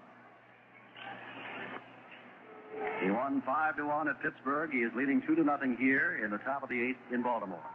Blass is back and ready now with a 1-strike count. Pagan leads off at second. Play by blasted to the opposite field, swings at a low pitch. It's strike 2. Ball was almost in the dirt.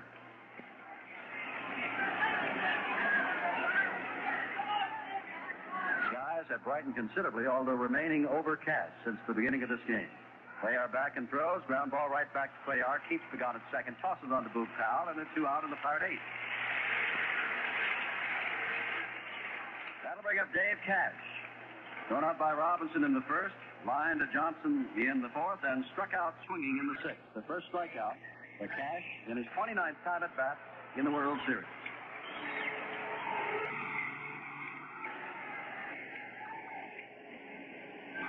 Pirates lead it 2-0. Cuellar ready to throw. Ground ball toward Brooks Robinson. Very slowly hit. Robinson up with it. Throws on to first base. Dug out of the dirt on another fine play by Boog Powell.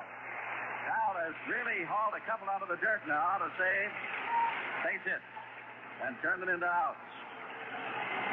1 run on 2 base hits. No errors, and Pagan lifts down at second base. To the last of the 8th we go. The Pirates lead the Orioles 2-0. With Jim Simpson, Bob Prince here from Memorial Stadium in Baltimore, Maryland, where the Pirates have the lead of 2-0 as we go to the bottom half of the 8th. Earl Weaver has switched back to Pat Dobson and Dave Leonard, as Cuellar is the scheduled 3rd batter in this inning. Something could happen, of course, to change his thinking right there. Jim? Bob, 11 years ago, you went down and didn't see Mazeroski's home run when the Pirates won it. To go down to the dressing room for possible celebration. Yesterday, you went down with a score 2-1 the Pirates, and the Orioles won it. And I'll say goodbye to you now as you go down with a score 2-0 the Pirates, as Hendricks steps in and takes the strike. I'll just say this as I leave. Jim, certainly have enjoyed very much working with you, and I want to thank you very much. It's been a real thrill, regardless of the outcome of this series. Thank you, Bob Prince. Ball is bounced into the dirt to Hendricks, and it's 1 ball, 1 strike. 2-0 the score. We are in the last of the 8th. Hendricks Belanger, undoubtedly a pinch hitter, as the Orioles, Earl Weaver needs some runs to tie it up. And the Orioles fans are well aware, as you are, of the situation. Time is running out. Blast back with the fastball in under the hands. It's 2 balls, 1 strike.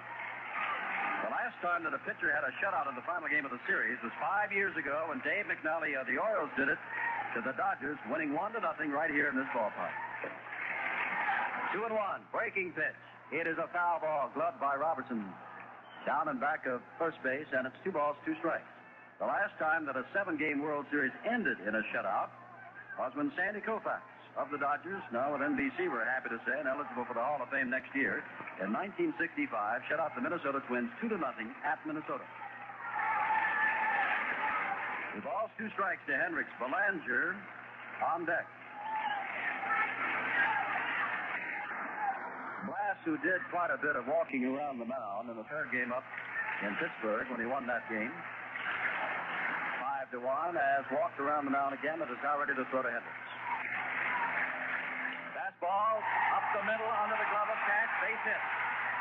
Hendricks makes a wide turn, and Ellie, who has reached on an error and a double, is on again, this time with a single. The 3rd hit given up by Steve Blass.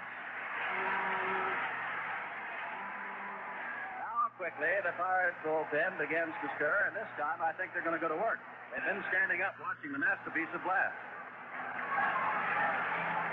Blass gave up a total of 3 hits in that 5-1 win, and has now surrendered his 3rd hit here. Here's Mark Belanger, 0 for 2, hit into a double play and line to center. Pirates lead at 2-0. We're in the last of the 8th of the last game of the World Series. Blass throws. Belanger tried to check his swing, does not. It's strike 1. Tom Chauffet, who has batted a couple times before as a pinch hitter, out and on deck. The bat for Cuellar. Chauffet is 0 for 4. Last throws outside low, blocked by Sandia. Hendricks not going anywhere.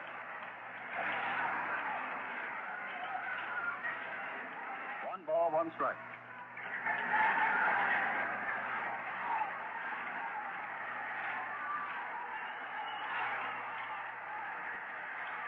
Last pitching, of course, from the stretch, comes back, foul back to the screen. It's 1-2 to Belanger. Belanger, during the regular season, a .266 hitter. In this series, he is 4 for 20.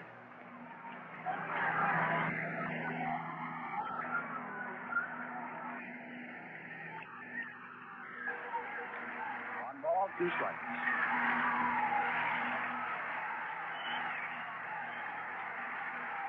Last ready. Ground ball up the middle and gets through. Hendricks almost is going to be got at second base. They had to wait. The ball was a little looper, took a hop. Hendricks didn't know whether or not it was going to be caught. And so stopped at first base, and then finally as the ball got through and bounced on into the outfield, Hendricks went down to second base, and they've got the leadoff man on with none out. Luke Walker, left-hander, up and throwing as Chopay comes in.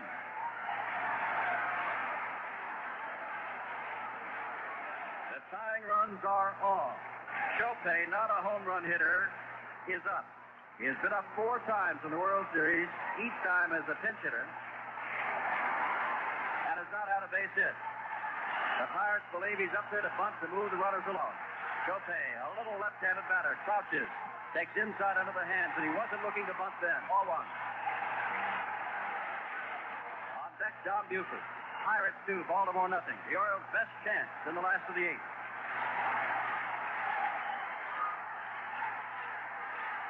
Back again, it's at the knees of the fastball. Strike 1. 1 ball, 1 strike. He looked down, Billy Hunt goes to third. It's the 5th time, and Don Chopay has been up, and that ties the series record. As we said, he has not been successful as a pinch hitter thus far. Hendricks is second, Belanger first. Glass, he squares around the bunt. Good bunt. Glass has to go to first base. The runners move up on the sacrifice bunt. I am sure they're not about to put Don on the winning run on base. And now with the Oriole broadcasters, Bob Prince has left us, Bill O'Donnell. Jim, on that bunt by Chopay, I believe I saw Sandian bark out the blast and then also point toward third. I think we've got to play at third base. Maybe Glass did not see him there. That's why Glass went to first. Okay, Jim. Glass ready to throw to Buford. There's 1 for 2 plus to walk. He fouls it back. Strike 1. Glass, as you said, Bill, may have had a play at third base, but of course the one thing you do not want to happen is to lose the out. So Glass went for the out, and to keep the potential winning run off. Buford in with a 1-strike count. Throws, it's blowing away. It's 1 ball, 1 strike to Buford. Hendricks on at third, Belanger second. There's 1 out in the last of the 8th. The Pirates lead it by 2. This is the first time that the Orioles have had a man as far as third base. Now there are 2 20-game winners warming up for the Orioles. Dave McNally, winner twice here, and Pat Dobson. Fastball that is fouled back, 1 ball, 2 strikes.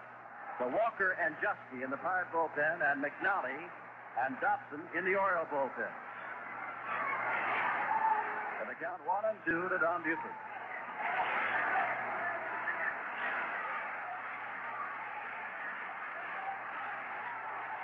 Waiting on deck, Dave Johnson.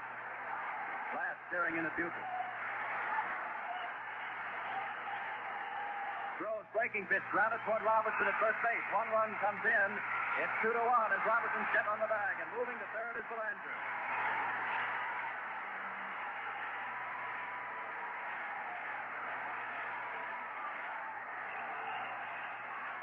Pirates 2, Baltimore 1. We're in the last of the 8th, and Johnson, who has 3 RBIs, 0 for 3 today, however, has a chance to tie up the ball game. Pagan is over on the third base side of the mound, talking to Steve Glass. Manny Sandian walks out in front of the mound, looking to see what Dave Johnson will do, what the Orioles will try with a tying run on at third base. Jim, Johnson is somewhat in a similar situation as he was yesterday, although he knocked home the tie run from second base. Right now he's in a similar situation, tie run at third. Last throw blown away to Johnson, ball 1. The on-deck batter, Big Boo Powell. have come alive late in the ball game. Hendricks led off the eighth with a single. Belanger followed with a single. Chopin sacrificed them along. Buford infield, grounded to Robertson at first. Scored the run. Ball accidentally checked and fouled off to the right.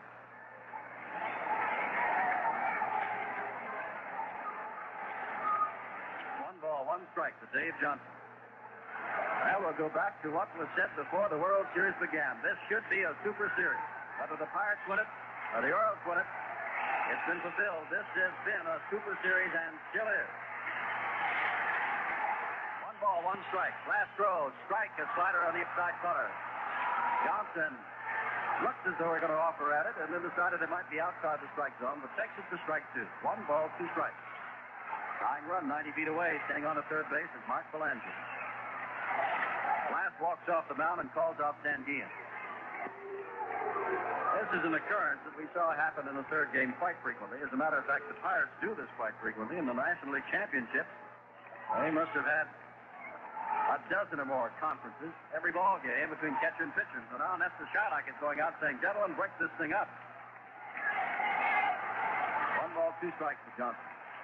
Sanguillen back, moves, or rather Glass walking around behind the mound, now strides up on the mound, cleans off the pitching rubber.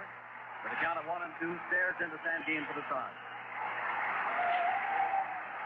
He's ready. Johnson takes inside, checks his swing. It's 2-2. Davey looks down to Billy Hunter, the third base coach. Pirates lead it by a run, last to the eighth. Together with Jim Simpson and Bob Brinks, this is Bill O'Donnell. Before we go to the top of the ninth inning, the Pirates lead in the ball game 2-1. And for the second straight day, an Oriole 20-game winner is a late inning reliever, namely Pat Dobson. Dobson came on in the top of the 10th inning yesterday when the ball game was locked up at 2-2. He faced 4 men, then gave way for McNally before Baltimore won it in the bottom of the 10th inning. Now it's Dobson replacing Mike Cuellar. Cuellar can only be the loser as he leaves the ball game with the Pirates leading the Orioles 2-1. Cuellar traveled the first 8 innings, gave up the 2 Pirate runs along with 4 base hits, and he struck out 6. In the top of the ninth against Dobson, it'll be the right-hand swinging Kleins, Clemente, and Robertson.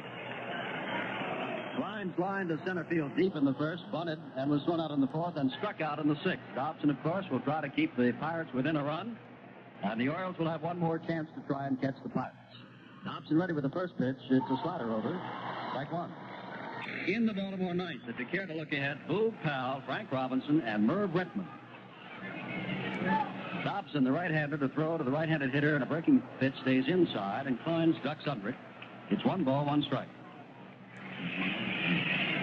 Dave Leonard, who has thrown a lot in the bullpen, and some in this World Series, is warming up, and Dave McNally still for the Orioles.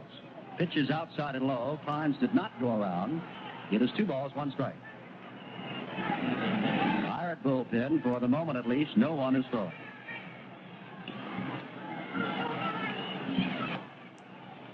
Roberto Clemente is on deck as Dobson throws. Ground ball right up the middle. Belanger back at second base. Quick sidearm throw, and he has got the speedy Kleins in a fine play.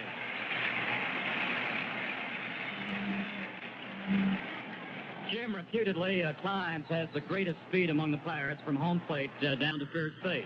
So Belanger, who had arranged quite a bit to his glove side, had to make a slightly off-balance, hurried toss to get Kleins at the bag. Here is Roberto Clemente.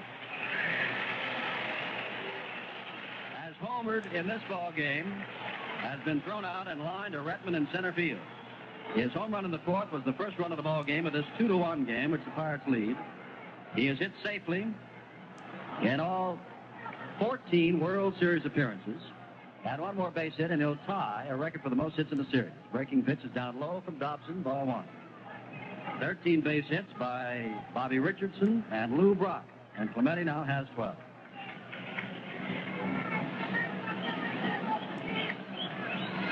Clemente has made a lot of believers out of American League followers what kind of ball player he is. Low and away, it is 2-0.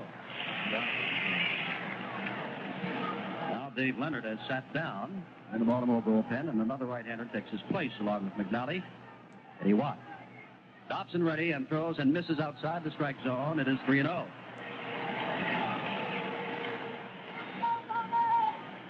Pirates 2, Baltimore 1. We are in the top of the ninth of the last game of the World Series. Dobson working quickly, throws a strike on the outside corner. 3 balls, 1 strike. Clemente was taking all the way. On deck is big Bob Robertson.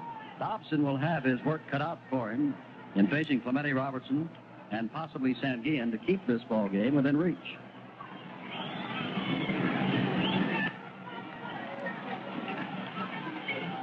The 3-1 pitch from Pat Dobson. Foul to the screen, 3-2. Baltimore won games 1 and 2 here at Memorial Stadium. Then we moved on to Three Rivers Stadium. In games 3, 4, and 5, it was the Pirates. Yesterday in 10 innings, Baltimore were all tied at 3 games apiece, and this is the decider. Clemente waiting on the 3-2 pitch from Pat Dobson with 1 out in the 9th. Here's the pitch. He reaches outside, protecting the plate, and fouls it off to the right. Roberto did not take a big swing, simply put the bat on the outside of the plate and checked it off to the right side. Well, they played him around to right during the entire series. He's boomed a triple and a home run to left center. Now here's another foul to the right. Clemente can pull the ball. And you know, when we talk about the 1960 series, the series that was won in 7 games by the Pirates, on the home run by Mazeroski, Bill Mazeroski, who has not appeared in the series, was the first man in the batting cage for the Pirates today. And he rifled 5 into the left field seats. First 5 pitches. 3 balls, 2 strikes. Dobson ready. Breaking pitch, strikes out Clemente.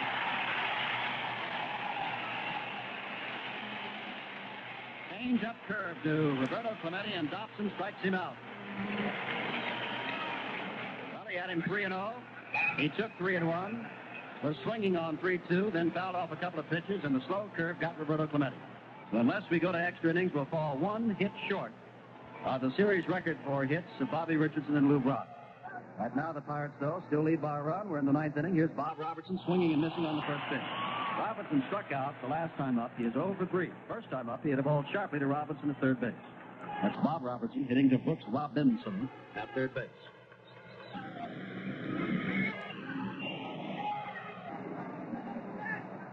Pat Dobson ready and throws a breaking pitch, and Bob Robertson just did get a little piece of that as he swung hard, but it just slipped off the top of his bat and back to the screen. Foul, strike 2.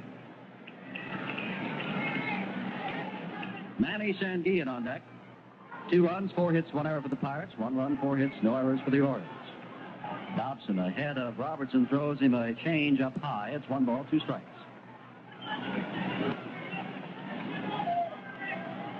Robertson has a couple of home runs and 5 RBIs in the World Series. 1 ball, 2 strikes. Curve just misses inside. Ball started out on Robinson's left shoulder and ducked back inside, but did not drop over the inside corner of the plate. It's 2-2.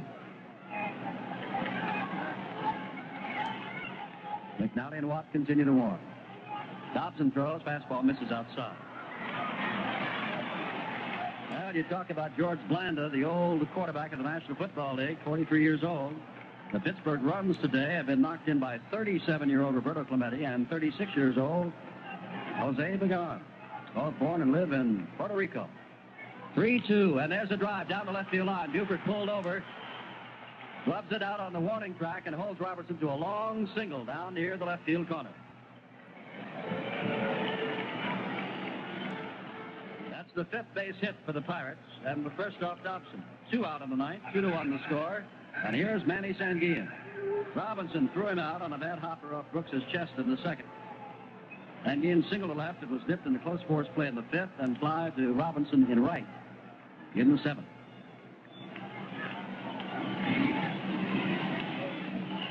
Dobson throws. It's outside. Ball 1. Big Willie Starcher is on deck.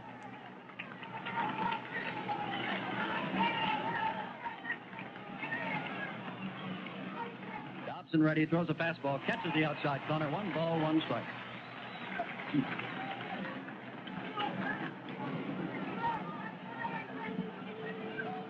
Lights have been on throughout the entire ball game, but the skies have brightened considerably here in Baltimore.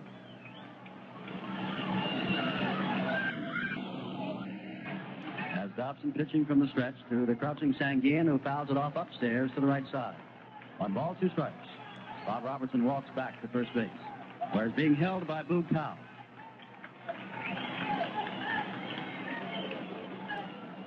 Baseball is over after today, but not for the Orioles, who on Wednesday will fly on to Tokyo to play about 3 or 4 weeks of exhibition games with those fine Japanese teams.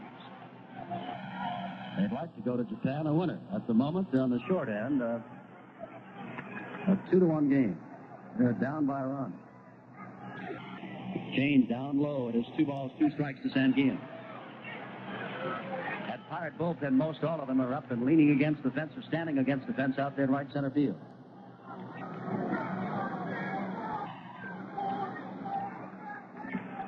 Dobson taking his time and working very carefully to Sanguillen. Now is ready. Throws a curveball, bounce. Robinson charges from third base, picks it up, fires on to first base. Safe.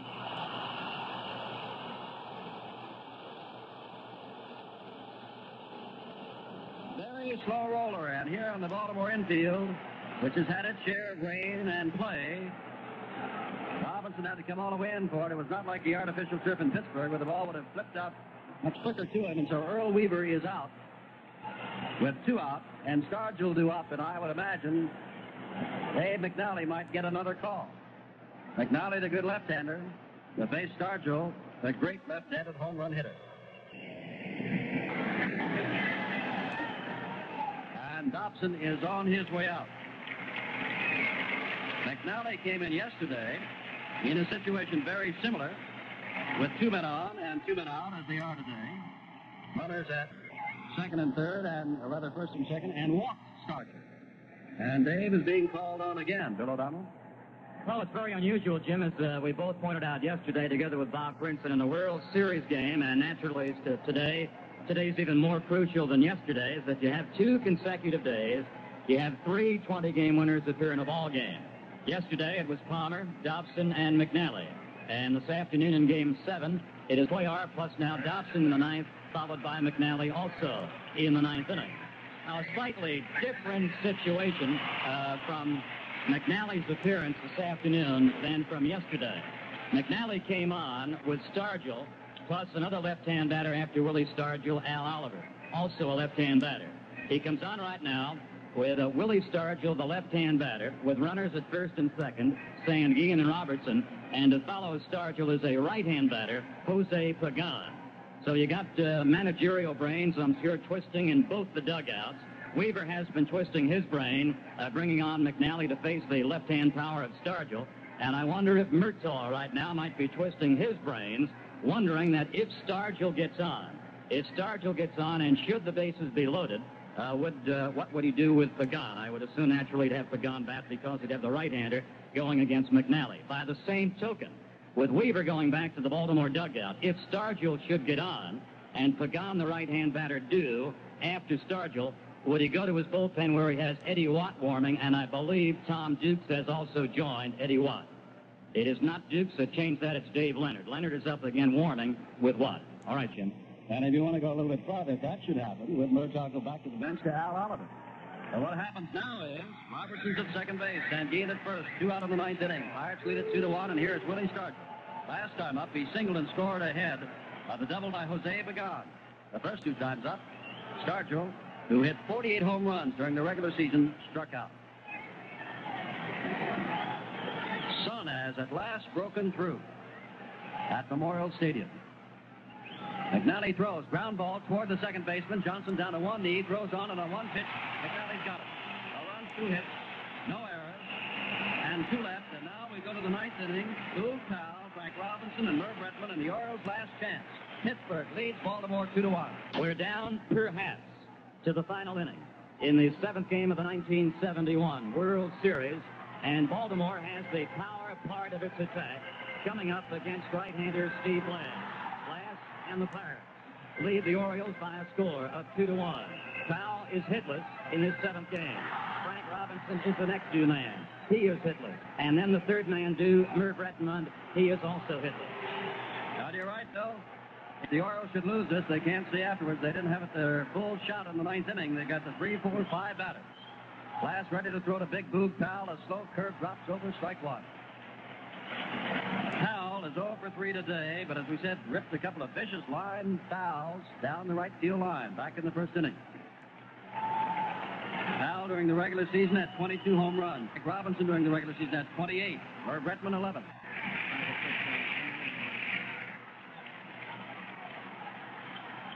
Powell deep in the batter's box.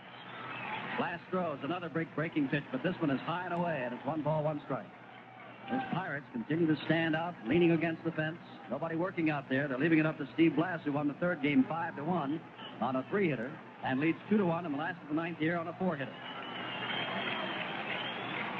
1 ball, 1 strike. Big curve, drilled foul, pulled deep in the seats in right field. Foul way out in front and picks up some dirt in anger and throws it away. He was too far out in front of the ball.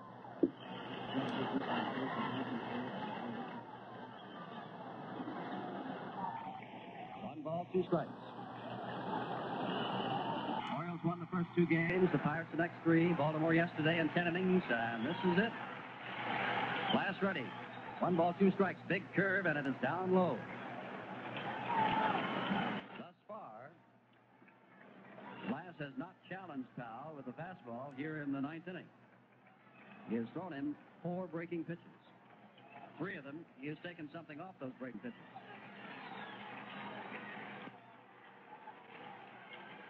Pirates 2, Orioles 1, last of the 9th. Count is 2-2 to boot Powell.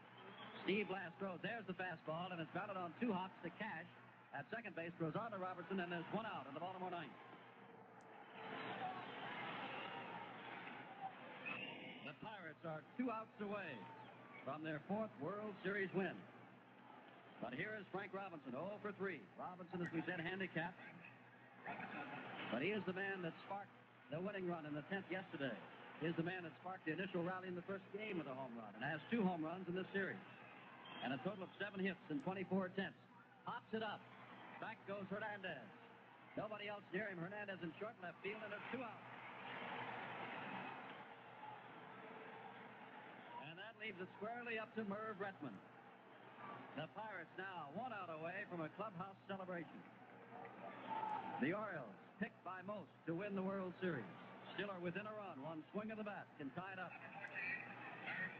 But Steve Blass has allowed a total of 2 runs and 7 hits in 17 and 2/3 innings. Breaking pitch, slider over. Pagan is in at third base and very close to the line, guarding against that extra base hit. Hernandez is over near second base. Big hole between third and short. 1 strike pitch to Retman. Right up the middle. Hernandez in back of second base. Throws from there, and that's the series. Pittsburgh wins.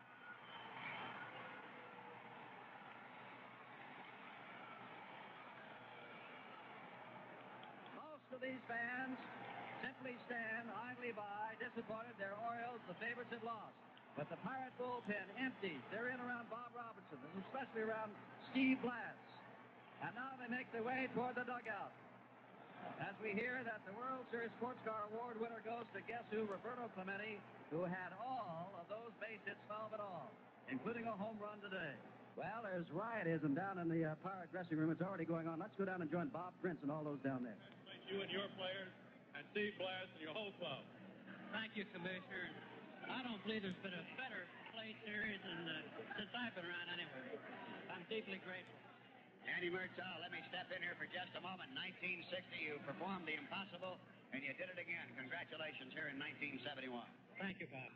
Steve Blass, who pitched such a great game. Steve, coming in here with Chairman of the Board, Mr. John Galbraith. Steve, I know you just can't express yourself emotion-wise. You're all wrung out. I don't know what to say. It's the biggest thrill that could ever happen. I don't believe it. Skinny kid from Falls Village, Connecticut. Well, not so skinny out there. You showed them all there was to show them, Steve. And was there any one moment in that ball game that had you really worried? There were several. One when they had the 2 men on, and then one hanging slider I threw to Davy Johnson that he popped up, but he missed the pitch. I can't believe how many people have this kind of an opportunity. Well, you rose right to the occasion. And here with me right now, the greatest right fielder in the game of baseball, Roberto Clemente. Buddy, congratulations on a great World Series. Thank you, Bob. And before I say anything in English, I would like to say something for my mother and father in Spanish. En el día más grande de mi vida, para los nenes la bendición mía y que mi padre que me bendición en Puerto Rico. Mr. and Mrs. Clemente, we love them too. Yeah, I understood you. Now, here's the chairman of the board, Mr. John Galbraith. I know how thrilled you are, Mr. Galbraith. I can't say anything other than magnificent. Just magnificent. Danny will do the talking here. Yes, and here's the president of the ball club, Danny Galbraith. Danny, well, as the president of the club, you now have come in like your father before you, 11 years before he won the championship as the president of the club. Now you're the president. I know that you can go home with this one and really feel happy. Well, Bob, it's a great heritage to follow here with Dad. And the way these boys fought back, I think, shows the class of a real winner. So happy for all of them, as well as the folks back in Pittsburgh that have been supporting us all the way.